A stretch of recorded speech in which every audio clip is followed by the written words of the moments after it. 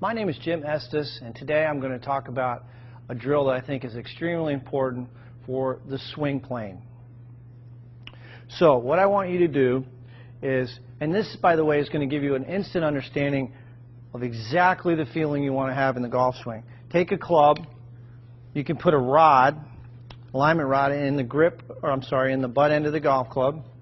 Take the golf club, turn it like you're going to hold it, and then what I want you to do is take that club, put it right against your left hip, so you're holding both clubs here. Now you've got an alignment rod on the ground and a golf ball, and what I want you to do, getting into your good posture position, your weight over the arches, feel balanced. The insides of the heels are going to be about the width of your hips. Take a swing back, slow motion, and trace with that alignment rod the target line all the way up.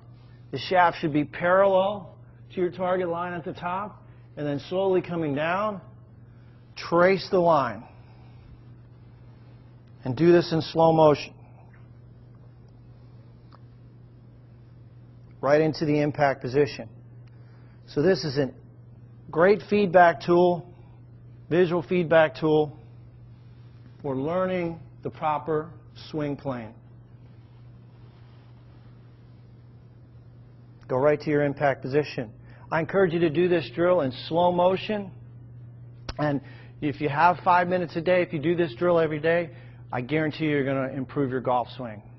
So again, I think you'll find this to be extremely helpful. JimEstesGolf.com if you have any questions. In an athletic position, you've got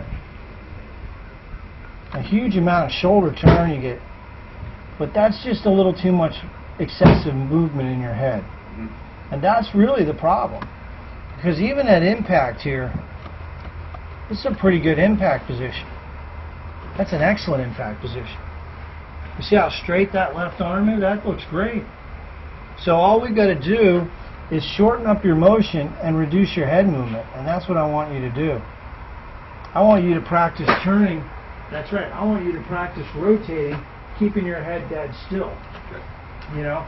And we're going to do that with a shorter version of the swing that you have right now. So basically what I want you to do, take your grip, and when the left arm gets parallel to the ground, you're just going to stop your swing right there. You're done. Yep.